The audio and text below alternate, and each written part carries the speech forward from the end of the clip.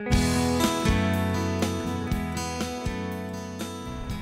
joining forces with my old college professor today, Dr. John Nelson. He is the head of the A. Seymour Herbarium at the University of South Carolina in Columbia, South Carolina, and we are with his spring flora class, and they take field trips. John, we look like we've got a pretty good place for a field trip. Where are we? It's a really great place, and first of all, I'm so glad that you're with us today.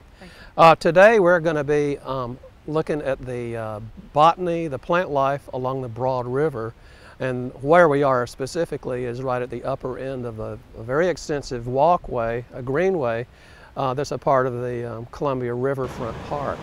So we can hear the rushing waters at the Broad River diversion dam over there, over that away. And right behind us, I think we can see the old Columbia Canal, which of course that's where Columbia gets its water. I think there's going to be a lot of interesting stuff out there this time of year. Let's get those kids and head them down the trail. Okay, let's see what they're looking for.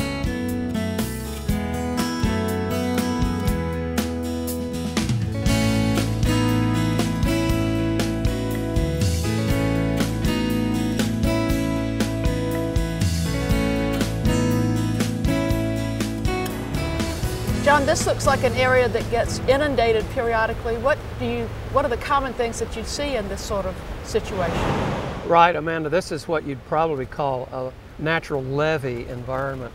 And there are quite a number of native plant species that like to grow in a place like this, especially woody species. This is a pretty beautiful one. Right here, we're sitting on top of this beautiful sycamore, and you're leaning it against a hackberry.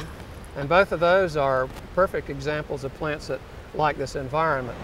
This is one of my favorite trees, and it doesn't, sometimes you have to look up to see the beautiful patterns. Mm-hmm. When it's young, or it's lower down, sometimes you still have the bark on it. Right, and not only for a sycamore, but just about any plant, you can't just look at one part to really understand how it's best identified, but you need to be able to look at all of its parts.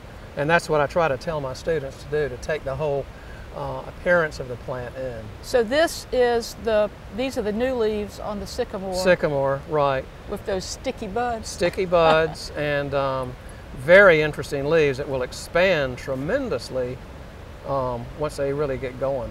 So it's kind of like people, there are a lot of ways to identify. Sometimes it's a freckle on our foot, and sometimes it's attached or detached earlobes. That's right. You know, it's like trying to identify species and then realizing there's variation among species. Just like with people. Right. Yeah. Well, let's see what's farther down the road. Okay. I bet there's some mystery plants down there. Mm-hmm.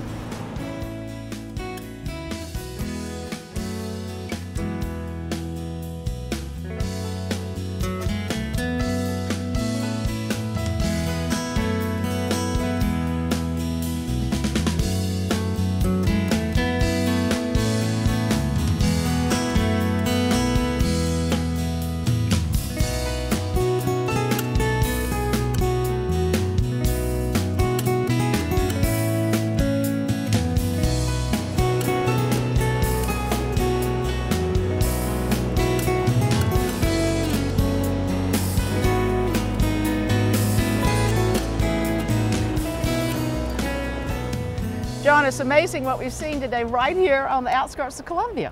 Right here on the outskirts of downtown Columbia. And one of them was a little spring wildflower that has apple in the name, but I don't think it's in the apple family. Right, Amanda, that's the well-known May apple. It's not really a rare species, but a lot of people don't commonly see it. It's a little plant that's actually related to Nandina. It's in the barberry family. And it has some very peculiar biochemical properties, so that it has been used medicinally quite a bit. Well, one of my favorite trees, because one of my on my bucket list is to work out and have muscular arms, and ironwood is such a fabulous. Whoa! But ironwood doesn't have to pretend to pump its muscle. Tell me about that tree. Musclewood or ironwood is one of my favorite trees in the forest. Likes to grow in wet places, especially in bottomland hardwoods. And the wood is so hard it will dull an axe if you ever try to chop one down. That's why they call it ironwood. And then musclewood or muscle tree, because as you say, the sort of rippling effect of the wood underneath the bark. John, this looks like, in your phrase, vinorama. There are vines on everything. Why is this? Vinorama. This part of the world is known for a rich assortment of woody vines, and we can certainly see them around here. And I know that we've already seen the native ones, the wild grape and supplejack, and of course poison ivy and cross vine, and there are others as well. Then there's some, unfortunately, in this area, we see that the invasives have a pretty big foothold. What are some of the ones that are really problematic? Well, you know, we could stay with the vines if you wanted and just refer to wisteria. Asiatic wisterias are never welcome anymore in natural areas in the state or anywhere in the southeast.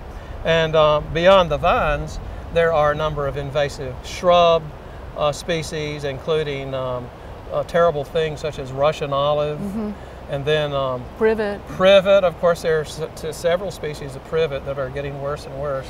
And even the ground cover ivy goes up the trees, doesn't right, it? And I guess that we'd have to count English ivy as a woody vine too, but it really is an awful pest. Fortunately, there are many wonderful things here, and we ended our walk by seeing two beautiful native trees in full bloom. Right, it's time for our beautiful red buds to be flourishing in the spring sunshine.